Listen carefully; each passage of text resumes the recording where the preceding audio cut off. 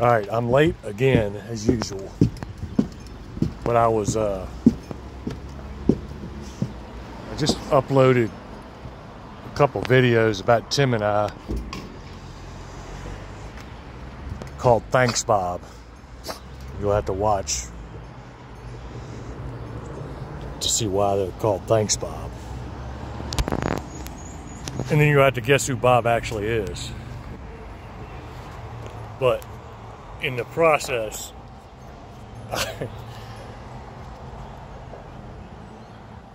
my father has all these just crazy stories. Oh, shit. Here, let's go this way. I don't cut the fucking phone off. Look at it close.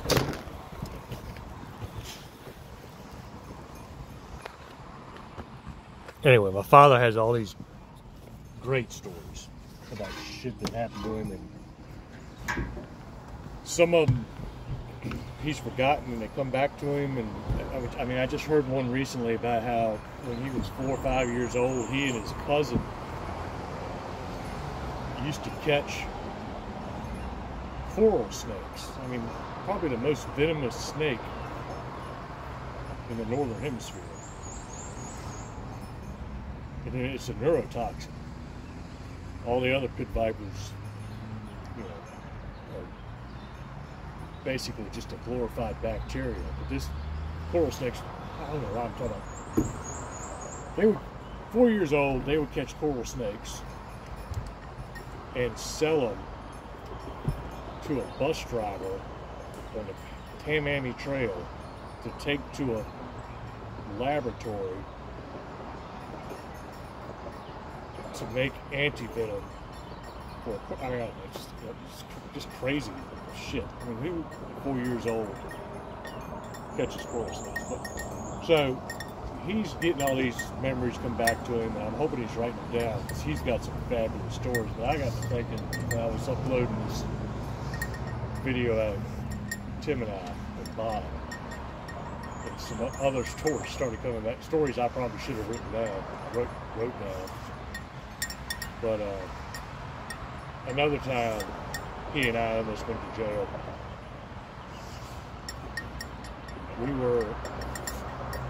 We were hanging a house for John Carroll, another friend of mine who passed away way too early. Brings like another memory with John Carroll and I always got in a fight with some guys on the beach, but that's another story. But anyway, we were hanging John Carroll's future wife's cottage at Bayvine. And back then, Bayvine was Bayvine. I mean, it was the way I loved it. It was just wild beaches. No. It was still Bayvine. So when we were staying in my parents' cottage, and we'd hung half the house at night, and Tim was trying to be responsible, but I couldn't handle it. I was all amped up, and I talked him into going out. Going out at Bayvine is like, there's nothing to do. I mean, there's no bars, there's nothing there. But somehow I talked him into going out.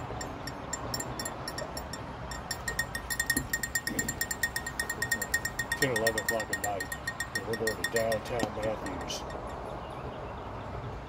We're riding around. We can't find anything to do, no trouble to get into. We go to the local high school. You know, all the other rednecks are parked out in the parking lot. We're like, where do you go to have fun around here? They all say Richmond. No, we're from Richmond. But we ran out of places to go and look and try to have fun. And so we're on the way back to the cottage, and there used to be What was it? A&P, or was it a grocery store beside the Dollar General in Matthews? And we saw some cars, some roughnecks. I mean, they just looked like trouble. And all right, we can get in some trouble here. So we pulled in the parking lot and circled around those guys. And they gave us the evil eye. We gave them the evil eye. We did another loop. And probably flicked them off. They flicked us off. So I was like, all right, it's on. So Tim and I were like, let's drive over here behind the grocery store. We're going to kick some ass and take some names. So we pulled behind the grocery store. And Tim's like, as soon as they come around, there ain't no talking, ain't no nothing. You just jump out and you start fucking kicking ass. I was like, no problem.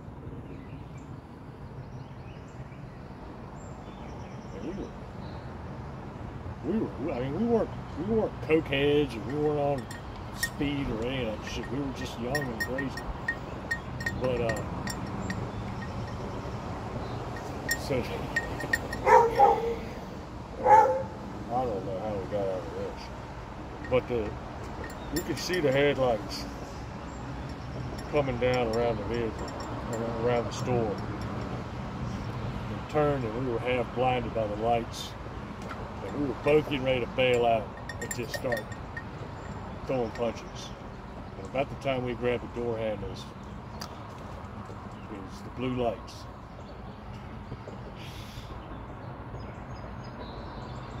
Matthews Sheriff Department. Oh shit. And again, we were half hitting the ass looking for trouble. I don't know if it was because I don't know why we didn't get arrested. I think maybe they knew my dad, or they knew we were associated with Jesse or Margaret Anderson. I don't know. But once they found out who I was and where I was from, they gave me my license back. Told me to go home. And we did. But we damn sure should have gone to jail that night. And then another night, we were at a Players Club pool hall for Tim's cousin Josh, his birthday, 21st birthday.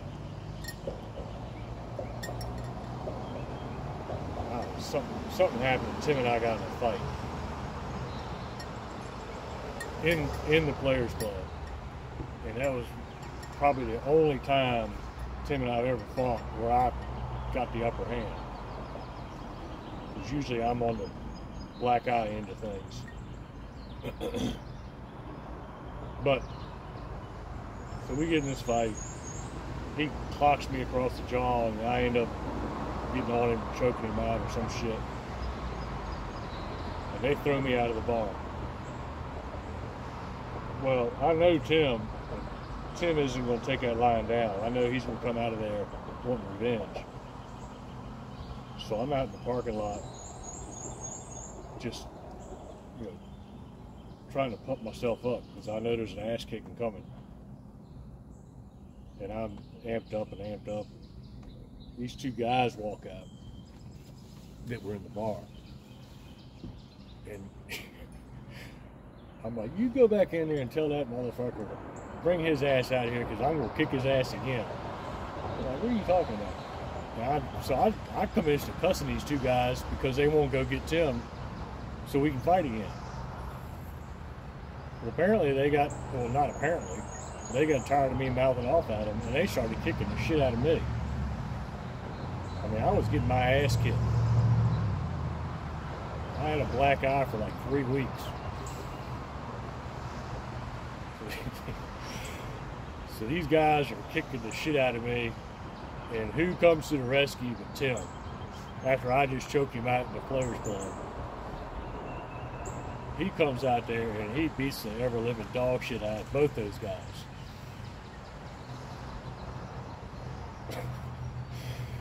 I mean, I was on the ground, bloodied up, getting my head stomped in. I look up and there's Tim just waylating this one guy, kicking the other guy. It was funny. He scoops me up, throws me in the back of the car. The cops are coming. The manager of Players Club's out there. We can hear the fucking cops coming, and we haul ass. Got out of jail that night too.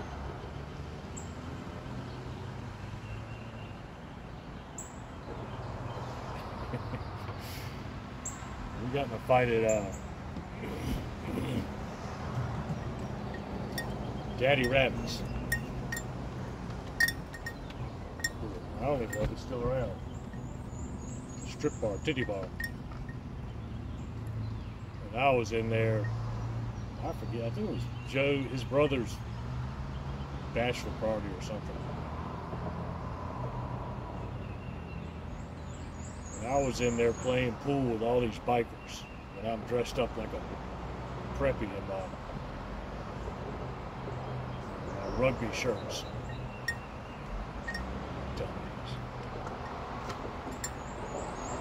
So I'm playing pool with these bikers. Something happens and I get some kind of altercation with a biker. Get thrown out of the bar. And I'm just pissed off and amped up. And Tim and Joe come out there. And it was just the nature of how we were. I mean, like I said, we weren't on drugs. We were just angry young men. And I couldn't find anybody to fight with, so I started a fight with Tim. And Tim knew something that I didn't about long, lanky people like me and him. You can take headshots all day long, but he caught me in the short rib. And we were pounding each other. And he said, enough of this, and he hit me right there and broke my rib. And I went down, and I was trying to breathe, but I couldn't breathe. And I stood up, still trying to be, manly. And he told me, he said, you can breathe heavy all you want, but you take one more swing at me and I'm going to kick your ass. I didn't swing again. And he had me, but he had enough restraint to know I was done. Damn, that thing hurt, man. Trying to hang sheetrock with broken ribs is not a fun prospect. Anyway, these memories were coming back, and instead of writing them down, I figured I'd video them, because sooner or later I'm going to get old and forget about them. I keep hoping my dad will write all his stories down. I need to write the story about John Carroll and I chasing people off the beach. Maybe I'll get inspired. All right, I gotta get to work.